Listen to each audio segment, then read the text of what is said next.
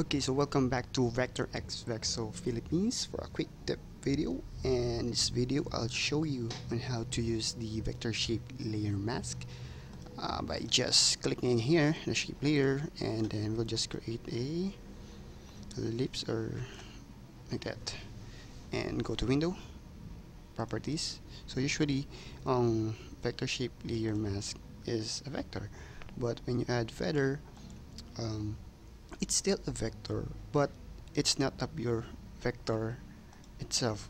I mean, when you import it to Illustrator, it it will not be a vector. So it's vector within the Photoshop. Kasi iba ang vector ng Photoshop sa Illustrator. Okay? So yan. So as you can see, when I'm adding feather, yan. So pwede kong adjust by just yan, and then let's duplicate it and go to Window, Properties again, and medyo lower natin yung feather. So yeah, parang gagawa tayo ng light streak effect, and pwede rin tayo mag-add ng another one. Oops, sorry, not that one, this one. Yan, and also again, Window, Properties, feather. So there, as you can see, pwede natin adjust na magmumukha siyang ganyan.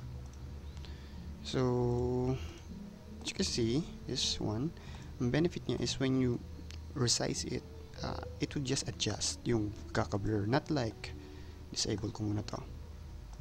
When you create a marquee ellipse, diba? So like that, Control Shift N, create new layer, Alt backspace para mag-fill. So normal layer, it's a rasterized layer, and then going to filter, blur, Gaussian blur, or sorry, filter, blur, and then motion blur.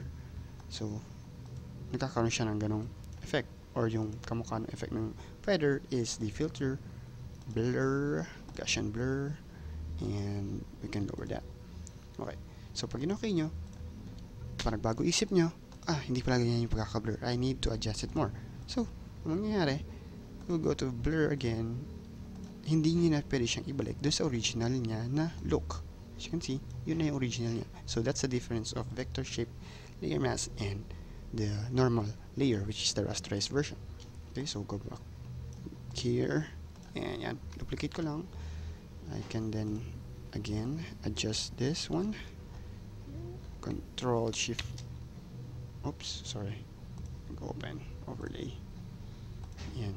So we can adjust this pa, and then yan.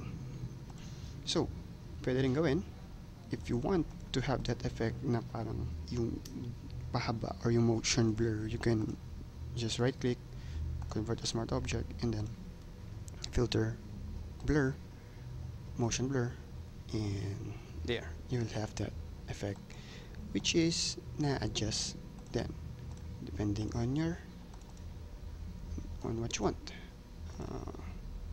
So motion blur, yan, double click nyo, pansin nyo, nababalik nyo para dun sa original niya from the state na convert to smart object. Yeah. Okay, so that's the purpose of using the vector shape layer mask. So hopefully you learned from a quick tip, and I'll be uploading more tips soon.